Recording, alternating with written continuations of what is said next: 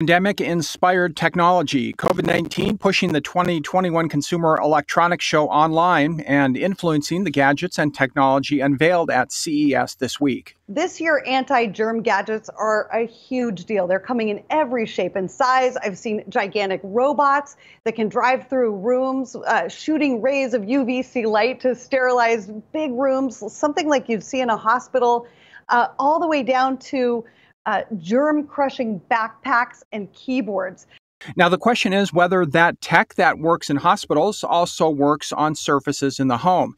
Nationally syndicated technology columnist Jennifer Jolly says coronavirus-inspired wearable tech is also a big trend.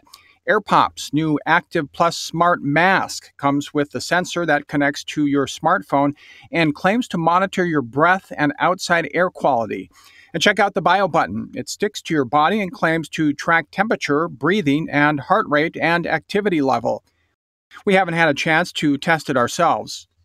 The maker, BioIntelliSense, told us that after a few days, the gadget can collect enough data to help identify if you have symptoms of possible COVID-19 infection, even if you don't know that you're sick. So another big hit is touchless tech, everything from touchless doorbells, toilets, and faucets, all aimed at cutting down on the transmission of germs and bacteria. Robots have always been big at CES, and this year it's no different. It's called the Petite Kubo. It's supposed to make you feel a little less alone. CES wraps up its virtual event tomorrow.